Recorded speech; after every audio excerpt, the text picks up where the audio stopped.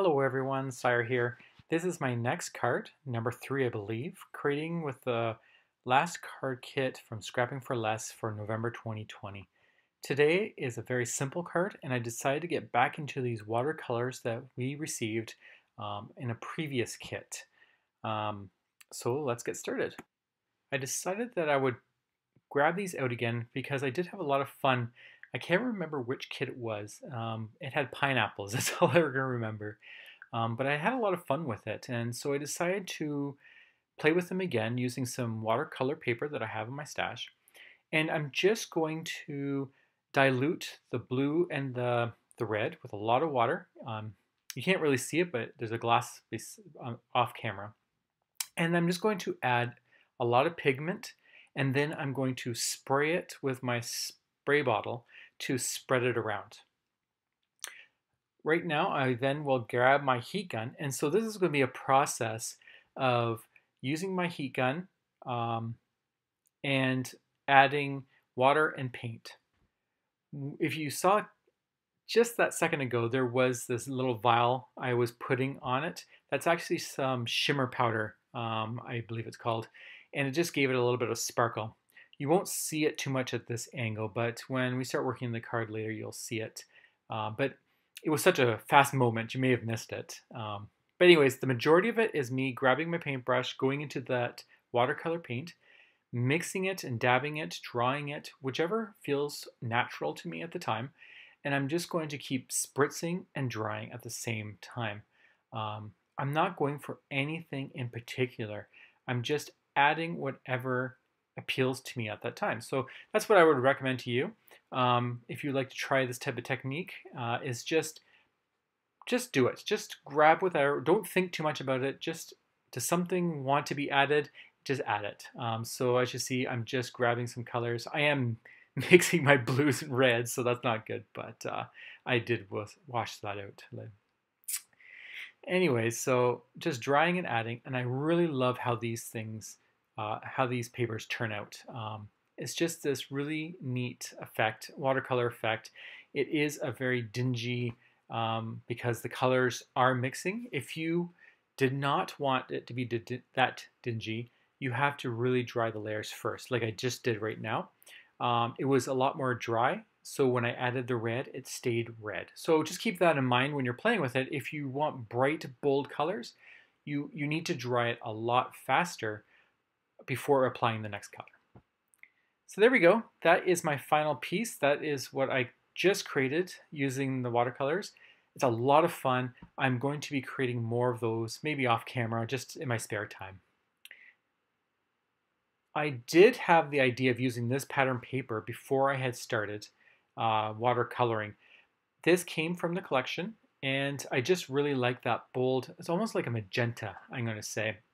And I love that pattern. And so although I did use bright reds and a blue, I was kind of hoping that the two colors would give me that magenta effect, but either way, I'm happy with how it came. You can use any rectangular die you have. I decided to use a Spellbinder one that I had. It doesn't create a stitch mark or anything. It just creates a nice bevel around a frame, I should say, around the whole piece. So if you look up closely, you can kind of see it like a picture frame almost. And I'm not sure if you'll see it, but maybe in the still pictures you can. It's a really nice die to have if you're wanting something different than stitches. Just so you know, because I am using watercolor with a lot of water, this paper will warp tremendously. So I do recommend using double-sided tape and use a lot of it because it will lift. So this will just make sure that it's reinforced nice and it will not come off. Double-sided tape is amazing for this particular job. It will warp my mat, which was part of the kit, I believe.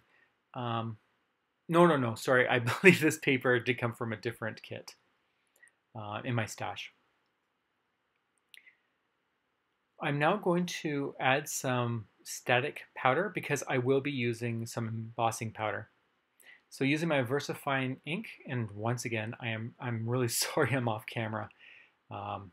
By now you'd think I would be used to it, but like I said in previous videos, I just get so excited. And you might be able to tell by when I'm doing my voiceovers, I'm also excited. My fast talking is just because I get so into it. And when I do, I totally go oblivious to what's around me. So sorry once again, but it is a die or a stamp that was in the collection, and it says family times are the best times. Really beautiful sentiment, and I'm going to add some clear embossing powder to that just to pop it up. Because it is a busy background, I do want to make sure that it does shine a bit. You can see there. I could have stamped that on a piece of white cardstock and then taped it or glued it to the center. And I did try that with a different design, but I realized the white background is too much. It really takes away from all that fun watercoloring I did in the earlier. So I decided in this case I would just stamp right onto the watercoloring, and it didn't affect it. The embossing powder didn't stick to it, so I did leave it dry, let it dry, sorry, for 24 hours, and that seemed to be perfect enough. Once again, because it is warping my paper, I will add some more double-sided tape, and I will just glue that and center it right into this white piece of paper. It looks like it's 4 inches by 5 1/4 maybe, but I will be trimming that down because that white is a little too much for me. I wanted to have that nice thick border, but it was taking too much of my pattern paper. So I will do a little cheat, and I will just grab my guillotine there and just not measuring it. I'm just going to eyeball it and just snip off a little bit from every side. I guess it's not a cheat. It's just what I meant was I wasn't going to measure it. I'm just going to cut away. And that is okay. We don't need to measure every single time. Sometimes it's just fun to wing it. You could end up with a disaster, but it's all for fun. Don't worry about it. Just keep going. So I just trimmed very little off. Probably didn't even notice it that much, but I just want to make sure I saw more of that busy background. I really like it. It's really pretty, and I didn't want to lose it. I'd rather see that than more white.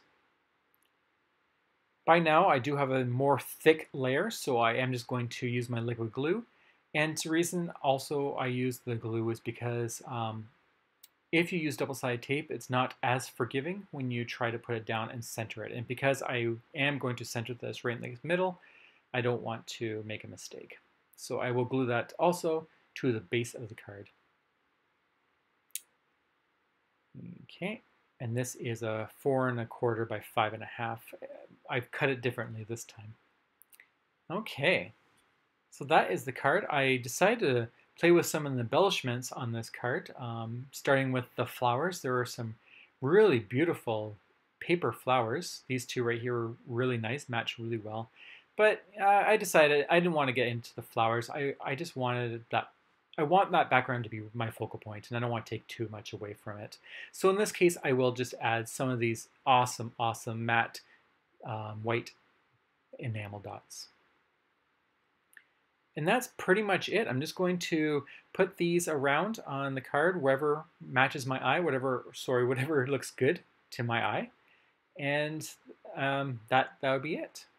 Now, I did create another card using the exact technique, but it is using yellow instead, yellow and gray. And I'll just show it in a second. And I did create this one first. However, you'll see in the top there, I'm going to point at it right there. I didn't let the other one dry, and I put it on top, and I got a little bit red on it. But it works. It's using some pattern paper that I also got in the collection, and I cut it into little triangles and just pasted it around. But the technique is pretty much the same with the watercolors, and you can just do a lot of fun things with it. So that's it. I hope you enjoyed these cards. I had a tremendous amount of fun making them, getting nice and dirty and paint all over the place. I hope this created some inspiration for you. Maybe if you can bring out some messy mediums, you can join in and create fun cards like this as well. Thank you so much for joining me. I hope you guys have a wonderful day, and I'll talk to you guys later. Bye.